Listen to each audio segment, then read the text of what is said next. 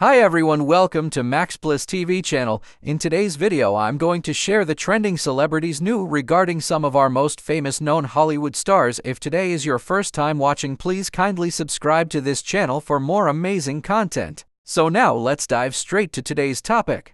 His sword was exactly here. Tom Cruise was nearly decapitated by John Wick star Hiroyuki Sanada in $456 million action film despite his intense samurai training. Tom Cruise is renowned not only for his exceptional acting talent but also for his unwavering dedication to performing his own stunts. From scaling towering buildings to engaging in high-speed chases, Cruise's willingness to push the boundaries of physicality is unmatched in Hollywood. His commitment to authenticity and creating thrilling on-screen experiences has solidified his status as one of the industry's most daring action stars. Cruise's determination to do his own stunts stems from his desire to immerse audiences in the intensity and realism of his films. He trains extensively, often collaborating closely with stunt coordinators and experts to ensure safety and precision during complex sequences. However, Cruise has had a fair share of injuries while filming these death-defying stunts. I feel like I can probably do some Tom Cruise stuff.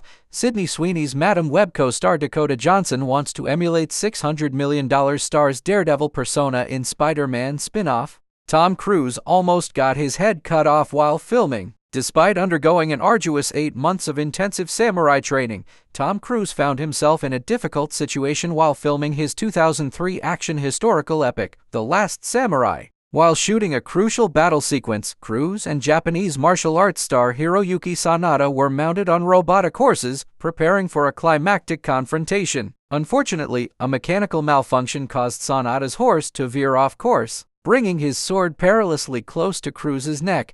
"We were filming one day, and I was on a mechanical horse, and Hiro was on one as well," Cruise recalled. "He was approaching me when his horse suddenly struck me, and his sword was exactly here." This incident serves as a testament to Cruise's commitment to realism and his determination to perform daring stunts, even in the face of potential danger. It showcases the risks he is willing to take to deliver audiences an authentic and immersive cinematic experience. Tom really didn't want to do another movie. Top Gun 2 director reveals Tom Cruise wasn't interested in sequel, proved him wrong with $1.4 billion box office haul as movie celebrates first anniversary. Tom Cruise has a long list of injuries on sets. During the Mission Impossible Fallout production, Tom Cruise encountered not just one but two injuries. These incidents shed light on the immense risks involved in performing stunts, even when executed successfully. Furthermore, Cruise undertook one of the most dangerous acts in the entire espionage franchise. In the film's climactic sequence, his character Ethan Hunt dangles from a soaring helicopter, emphasizing the extreme level of danger inherent in his on-screen endeavors.